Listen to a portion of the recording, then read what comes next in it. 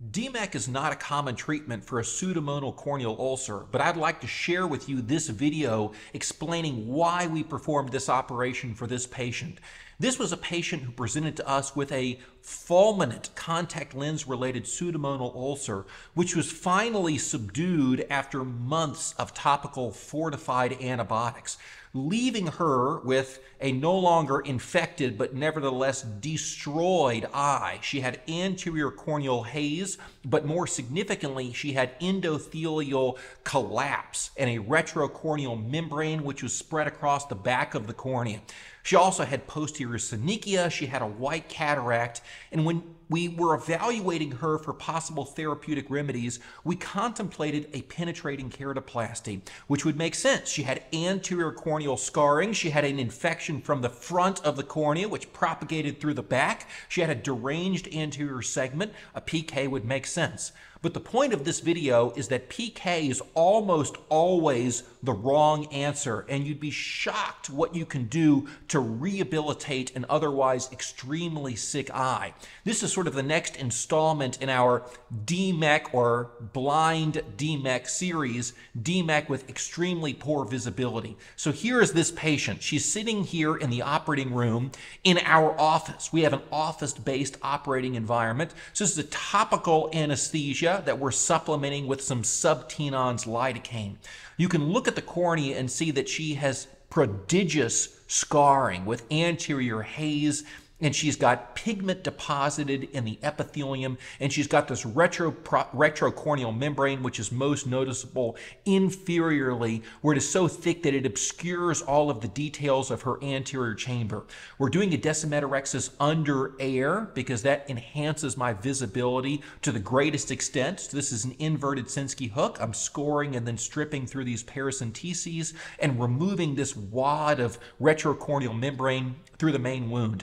I'm stripping off this anterior corneal fibrosis. I've debrided the epithelium to help my visualization, and I've also removed this anterior layer of scar tissue so far as I can see. I'm making a little inferior iridotomy, and now I'm injecting the DMEK graft, and this component of the video is unedited. I'm injecting a large graft. This is a 9mm graft, and after I've injected it there through the main wound, I'm going to deepen the chamber with a little bit of balanced salt solution. Now I have to check the orientation. It's a long cannula that I'm using to verify the Motsuro sign to see if the graft is right side up. It's not. It's upside down, so now I have to flip the graft in the eye. So here I'm checking the Motsuro sign, it's negative. That means the graft is upside down. So I depress the wound, I inject through the paracentesis, I recheck, now the graft is right side up. So it's a positive Motsuro sign. That means I can unfold the graft. You'll notice here, despite the horrific visualization, still it's possible to determine orientation, not with an S stamp, but by checking the Motsuro sign, the curl of the graft. That tells you whether the graft is right side up or not. So even here, with this terrible visualization, you'll see now the graft is totally unfolded in the anterior chamber, and we're ready to lift it up to the back surface of the cornea atop an air bubble. And here we go. I'm putting an air bubble underneath the graft through the main wound, and I'm going to lift this transplant up to the back surface of the cornea, and this is what it looks like at the conclusion of the case. So you may say, well, who cares if DMEK is technically possible in this eye? Still, there's going to be significant anterior corneal scarring. This patient is going to have massive visual limitations after this surgery. DMEK is not the right strategy, but let me show you the follow-up to this case. This operation was performed in October of 2023.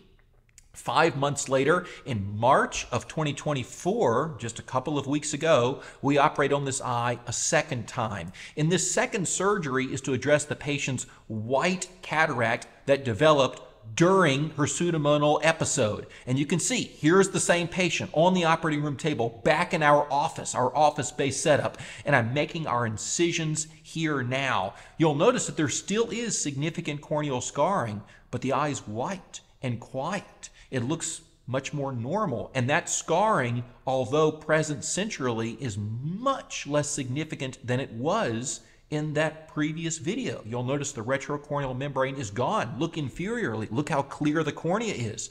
Now what I'm doing is I'm releasing these fibrotic adhesions between the pupil and the patient's anterior lens capsule. I'm stripping them off, and I'm going to dilate this little miotic pupil with a Malyugin ring.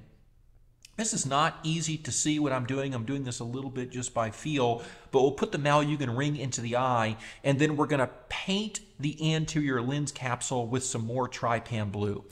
Normally, I don't use a painting technique. I just squirt the trypan blue in the eye. But in this particular instance, I'm painting the anterior lens capsule because I really want to try to avoid staining the back of the cornea with trypan blue. You know, this is an abnormal cornea even still, and so we'd like to direct the trypan blue down against the lens capsule and not up against the back surface of the cornea.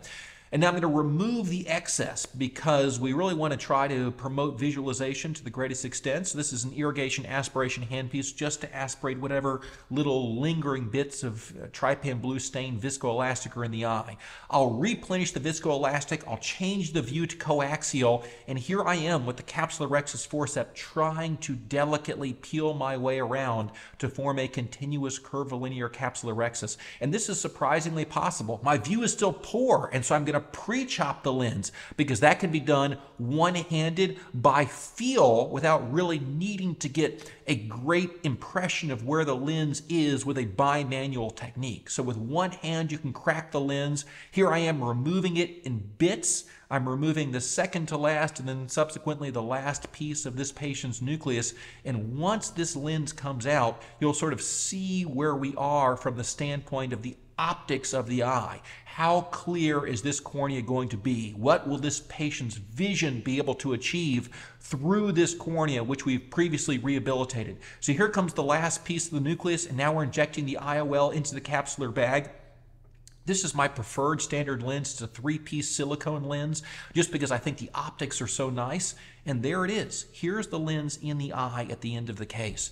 And to look at this eye compared to what it looked like before the DMEK, it is just shocking because yes, there is some anterior corneal fibrosis. Yes, there is some scarring and some vascularization of the cornea, but this is an eye that can see. This is a cornea that is much clearer than it used to be, and a patient who does not have to go through with a penetrating keratoplasty. This is a patient that's going to have acceptable quality vision with a minimum of long-term lifetime obligations. You know, a patient who gets a horrific pseudomonal corneal ulcer is often a patient who's not going to do well with a penetrating graft, that has this big steroid burden for the rest of their life, that has stitches, that has irregular astigmatism, that may need to wear a contact lens again with another risk of more infection in the future. It is so nice to be able to substantially rehabilitate the vision of the eye without committing a patient to a penetrating graft. So the reason I show this video is to impress upon you that even an eye that has an insult primarily to the anterior cornea, even those eyes can be often best treated with a DMEK as opposed to with a full thickness penetrating graft. So what I would recommend if you're contemplating doing a PK and you think that, well, at least some component of the patient's preoperative problem is endothelial dysfunction, you may start there. Start with a DMEK and see where you end up, because you might be shocked how good the vision can be and how nice the eye can look without recourse to a PK.